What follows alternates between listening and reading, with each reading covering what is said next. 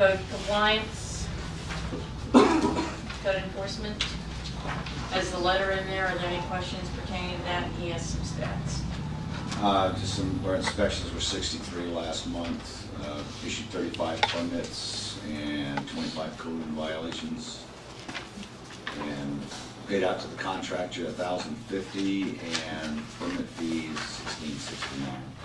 So we're almost up even with our expenditures for the contract. One of the big things that happened this week was we had our interactive mapping system training that was done over at the EOC in conjunction with the county. They had some people there. And the new mapping system, if you haven't noticed, is available on the website. If I can get it to work here, I wanted to show what it looks like.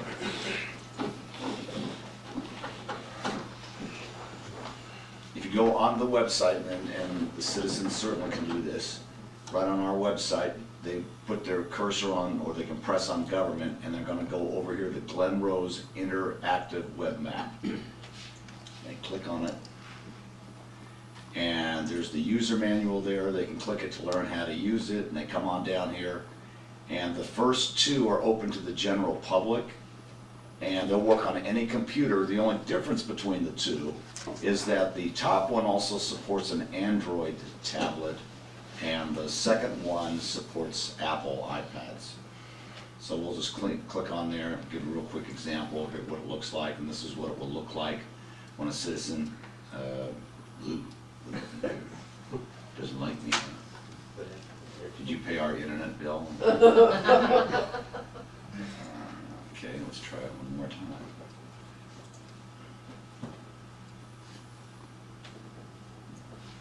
So we'll go ahead and click on that one, and bring that up, and first thing it's set up to zoom automatically, so let's just say we want to zoom in here, and that's towards downtown, and then it's got different layers on it, so let's give you a couple examples of that.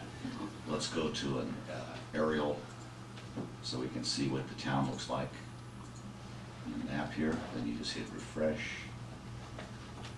There it goes. So we want to zoom down a little bit more.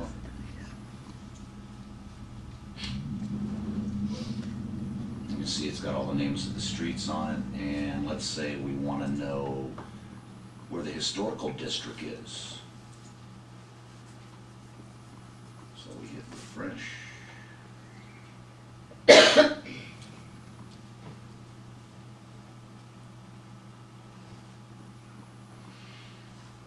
It takes its time now. Yeah, since it's on aerial, it takes, that aerial view is more broad. It takes longer to refresh. Right, can you pull up, can you also identify like the flood zones? I'm going to show, yeah, I'll show that to you next, yeah. And it is still being built out, and what I mean by built out, I mean there's still layers being placed on it. So what you're going to see here is here's the historical district that you can see. So let's just say we wanted to know if the historical district was in the name.